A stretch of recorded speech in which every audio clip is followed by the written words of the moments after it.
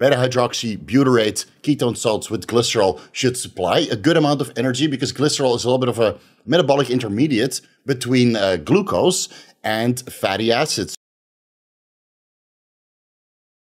And it brings us to optimizing fatty acid metabolism to improve your endurance and stamina, which obviously works better if you follow a ketogenic diet or a carnivore diet, even if that's during the off-season in a steep caloric surplus and fat intake is somewhat elevated beyond baseline in order to make a good amount of progress, or any kind of fat loss diet where carbohydrate intake is somewhat restricted and you're relying on these fatty acids coming from adipose tissue. And to bring it back a little bit, the aforementioned carbohydrate metabolism optimizing compounds are obviously more practical during the off-season when you're literally inhaling carbs all day long. Duh. So let's discuss the fatty acid metabolism optimizing compounds going forward.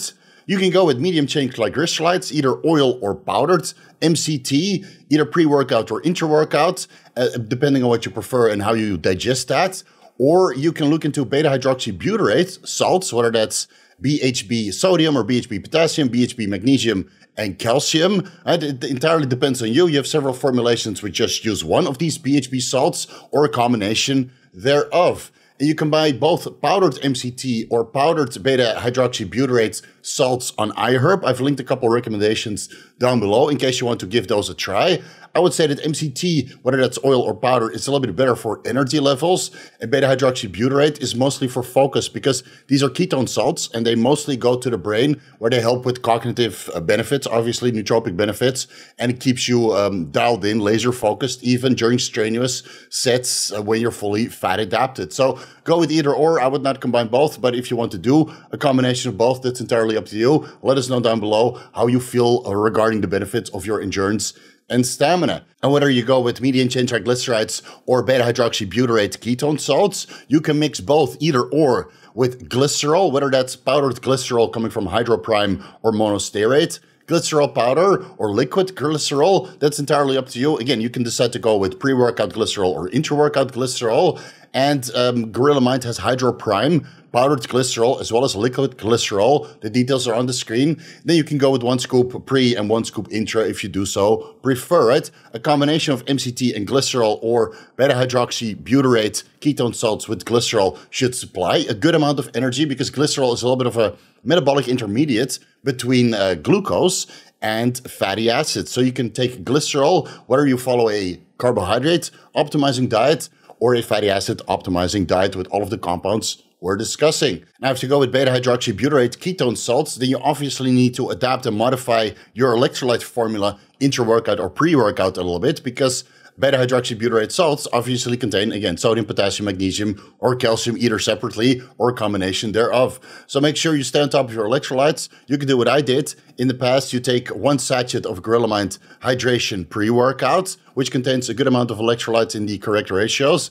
And then you take a beta-hydroxybutyrate ketone salts, a blend of the 4 different salts, intra-workout, right? Because that helps with energy levels, mostly from a cognition perspective. So try a little bit of both. I feel that electrolyte formulas are very beneficial, whether that's a carbohydrates metabolism optimizing diet or a fatty acid optimizing metabolizing diet with all of the compounds that we're discussing. So I would always add those in, especially if you sweat buckets, because if you sweat buckets in a gym without air conditioning or your workouts are longer lasting, then well, you obviously lose a boatload of electrolytes. You can look into supplemental carnitine, whether that's oral L-carnitine L-tartrate or oral acetyl L-carnitine, or my favorite, injectable L-carnitine, whether that's in combination with an injectable methionine inositol choline blend to help with fatty acid mobilization from adipose tissue. I'll leave that entirely up to you. Carnitine helps with the absorption of medium-chain and long-chain triglycerides into the mitochondria. And when you're fully fat adapted, your requirement for carnitine, because your fatty acid intake is so high, and you might also be losing a good amount of fatty acids from adipose tissue, so the turnover of fatty acids is increased, and thus your carnitine requirement increases as well, especially when you throw, well, the kitchen sink of fatty acid metabolism optimizing compounds at it. So I prefer a combination of injectable carnitine with injectable MIC blend, which are combined in several injectable pre-workout formulations. The details are on the screen. You can look into Cardarine, aka GW501516, also known as Endurable. Cardarine is a PPAR delta agonist, which helps with fatty acid metabolism and fatty acid oxidation within the mitochondria and skeletal muscle that's metabolically active very, very dramatically. Now, there's a little bit of scientific evidence that shows that cardarine might cause cancer, and then there's also scientific evidence that shows that cardarine prevents cancer. So please watch the deep dive if you're interested in cardarine to optimize fatty acid metabolism, because a little bit of a warning is in place, obviously. So watch the deep dive first and then decide if you want to run cardarine or not. You can look into SLU-PP332, which helps with fatty acid oxidation and glucose uptake quite tremendously. So it actually helps with insulin sensitivity to a certain extent. I have a deep dive on that. Give it a watch. You can look into ICAR, which isn't really commonly used in the bodybuilding or fitness community. I haven't used it myself, and I don't really know anybody in the bodybuilding or fitness community who uses ICAR frequently. It's heavily used in the endurance sports, like cycling, for example, where it's very, very popular. So it's something worth looking into because it certainly works to boost your overall endurance and stamina, but I'm not entirely sure how much of an effect it might have on your strength performance. ICAR is an analog intermediate in the generation of adenosine monophosphate, which stimulates adenosine monophosphate activated protein kinase activity, which is an enzyme that regulates cellular energy metabolism. And this leads to several effects, including increased glucose uptake. So ICAR is known to improve insulin sensitivity. A little bit of caution is advised when you combine ICAR with insulin and perhaps mildronate. Obviously, that's why I included it in this section. But it mostly enhances fatty acid metabolism and stimulates mitochondrial biogenesis. As a side effect or beneficial side effect, ICAR stimulates angiogenesis, and a combination potentially of ICAR with TB500 or BBC157 or growth hormone to a certain extent, or cerebrolysine even, which increases vascular endothelial growth factor concentrations, all contributing to angiogenesis through different pathways. If you want to improve your endurance by increasing blood flow to very highly metabolically active tissues, if you take ICAR frequently, you create new blood flow with oxygen-rich and nutrient-rich blood, also allowing for more CO2 removal through the lungs eventually. Consider combining that with carnosine or sodium bicarbonate, aka baking soda. All right, we're getting to the optimizations already.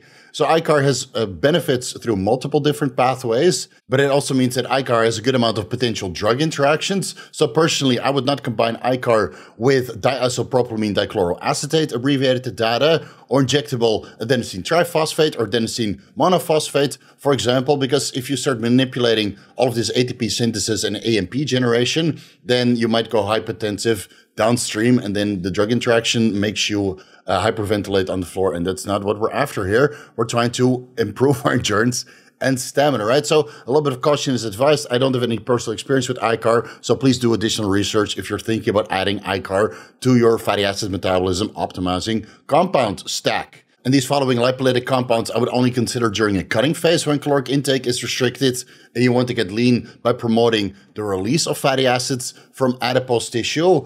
And that includes growth hormone, anti-obesity drug 9604, which is a modified version of human growth hormone fragment 176 to 191. And you can go with either or. Both are basically small segments of bioidentical growth hormone, albeit that AOD 9604 is somewhat modified, that acts on the growth hormone receptor and initiates lipolysis and no other side effects regarding insulin sensitivity through that particular pathway. So either go with growth hormone or AOD 9604 or HGH frag, whatever you prefer. And then you can look into salbutamol and mirabegron, which I discussed at length in the mirabegron deep dive. If you haven't given that a watch, give it a watch now or when you're done with this video. I prefer not to use clenbuterol anymore during a cutting phase because it stimulates my heart rate way too much to the point it starts to affect my endurance and stamina, even though the central nervous system stimulation might enhance my strength overall. So I prefer a low dose, a combination of salbutamol with mirabegron. Salbutamol works on the beta-2 receptors, and mirabegron works on the beta-3 receptors, so there's no overlap here, assuming that you keep the dose low and moderate for its beneficial effects.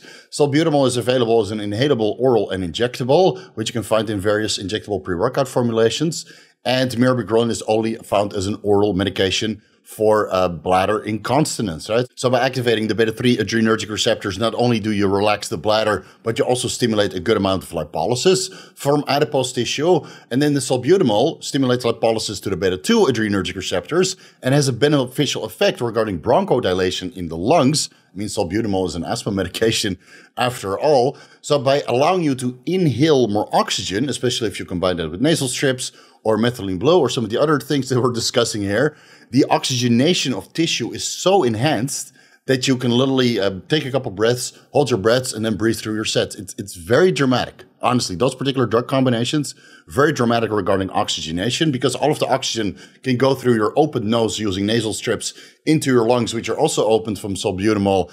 And then the oxygen delivery to tissues is completely optimized because your hematocrit and red blood cell count is basically borderline high. Yeah, stamina galore. I will tell you that.